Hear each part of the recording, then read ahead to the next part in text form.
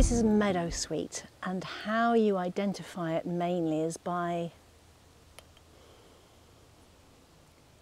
the smell. So Meadowsweet smells to me like the epitome of a summer day, and in this part of Wales you'll see it all during the summer and into the autumn. Now, the reason I'm stopping to talk about this particular plant is because it was the first plant that we had that we were able to find salicylic acid in a plant. Now, salicylic acid is the constituent ingredient in aspirin.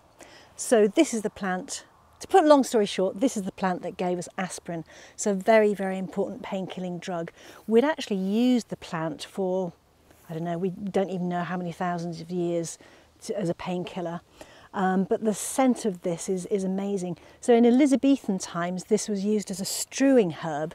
Largely, if you think about it, people didn't wash that often in Elizabethan times. They used to wear the same clothes day in, day out.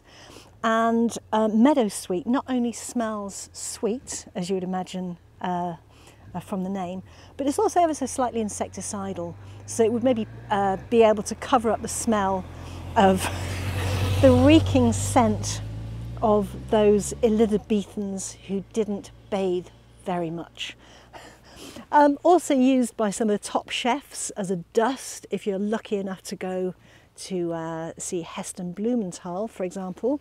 He may well feed you something full of this beautiful, beautiful little flower.